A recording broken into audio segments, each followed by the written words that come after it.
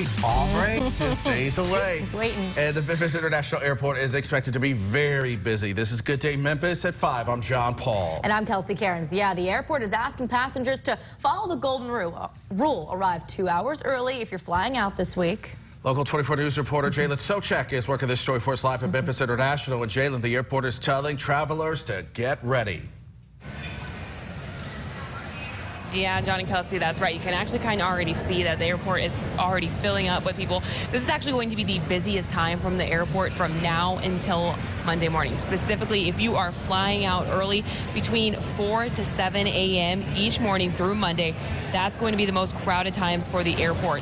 Memphis International is already having its busiest year in the last decade, but during that early morning window, they're reporting a 25% increase in expected passengers this year for fall break compared to last year alone. Altogether, they anticipate close to 45,000 passengers to come through in just the next few days.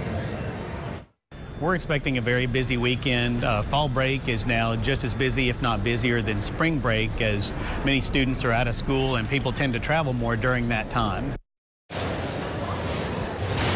And the airport did put out some more lines that normally aren't out in front of the checkpoints to try and keep everything flowing and moving along. They say it's going to be all hands on deck for employees and TSA, so hopefully you don't have to wait too long.